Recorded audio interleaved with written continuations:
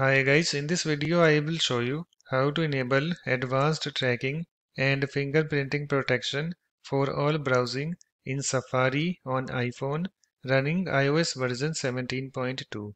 So this is my iPhone device, so let us start. So first of all you have to open your settings app. So here is my settings app. Let me tap on it to open it.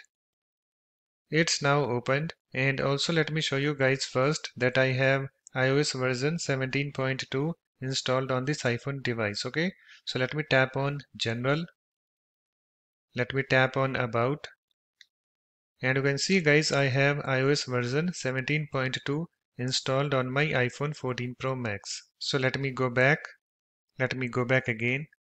Okay, so to enable advanced tracking and fingerprinting protection for all browsing in Safari, you have to open your settings app and then scroll down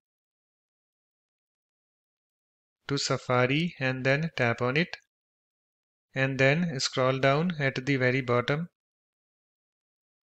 and after that just tap on Advanced and then come to Privacy section. And in this section you can see here we have this advanced tracking and fingerprinting protection, this option. So currently I have this enabled for private browsing only. Okay, so to enable it for all browsing just tap on it, and on the screen you can see here we have three options of private browsing and all browsing. So just tap on all browsing to select it. So let me tap on it. You can see it's selected. You can see the check mark next to it. So it's now done guys. After that you can go back, and if I come to advanced tracking and fingerprinting protection, you can see it is enabled for all browsing. So that's it. After that you can close your settings app. So let me close mine. So thanks for watching. If you like my videos, please support this channel by subscribing to it.